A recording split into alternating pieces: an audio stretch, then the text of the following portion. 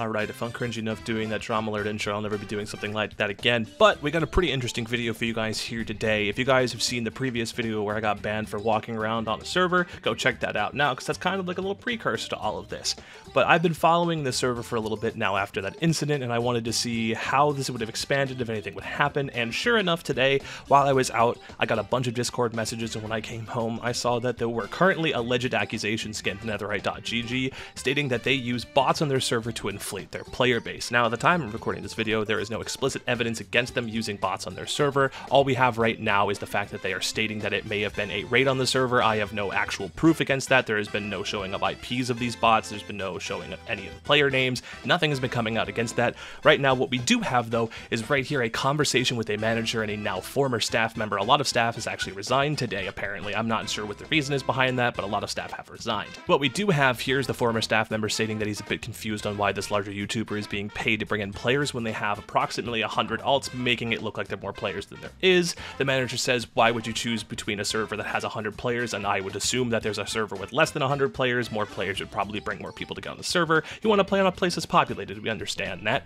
And he says, well, let's be real here. Everyone would choose 200, but why lie to the players, making them think that there are more than there is? But he completely understands why they're all doing it. Kind of smart, not gonna lie. Now, to break it up right here, if you have more players on your server, you will rise to the top of many server lists on like MinecraftServerlist.com and all the other server directories out there you can take a look at. You'll rise to the top, more players or eyes being placed on your server. It's just a logical explanation for it. The manager comes back and says, well, all servers do this. You won't find one that doesn't. Keep it as a tip for your future staffing references, otherwise you'll be greatly disappointed. He's saying that he was the same when he was younger, thinking that spoofing is bad, which it is, but he says it's honestly better than just not spoofing.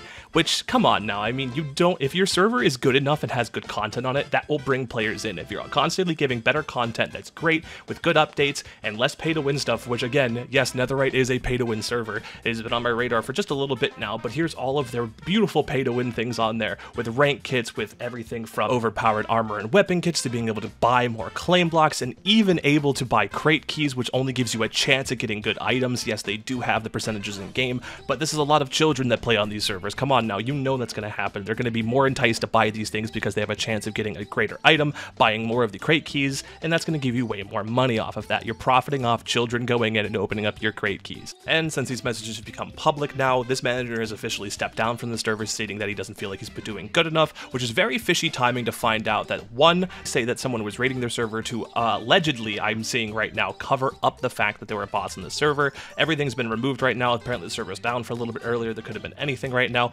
All of this is currently speculation. But the fact that all of this happens at the same time, next to, as I've seen so far, a lot of their staff members have stepped down. There's been about 4 or 5 staff members, like literally today before this video came out, stepping down, and there seems to be a lot of things going on behind the scenes right now. So I will leave it as an open letter to anybody from the Netherite GG staff that wants to reach out. Trendline, you can reach out to me if you want to as well, if you want to. Any of the players on the server have any experiences or anything going on in the server that you think is wrong, you can always reach out. Discord is linked in the description below. You can talk about the server as much as you want in there. You can talk about any server you want in my Discord. There is no censorship going on in there. We will not be deleting anything about the other servers that you're talking about. There's no reason to be doing that. If bad things are happening, people should know about them. And that's going to do it for me right now, guys. Thank you guys so much for watching this very quick video. This is probably the soonest I've ever recorded a video to publishing, but I really do appreciate it, guys. Thank you guys so much for watching, getting your daily dose of vitamin P. If you guys want more daily doses of vitamin P, please check out the rest of the videos on my channel below. If you guys want to see more Minecraft videos, there's a couple of playlists linked there on the channel, and a couple of videos probably popping up right now if you want to go check those out. And I will see you guys in the next one. Peace out and take care.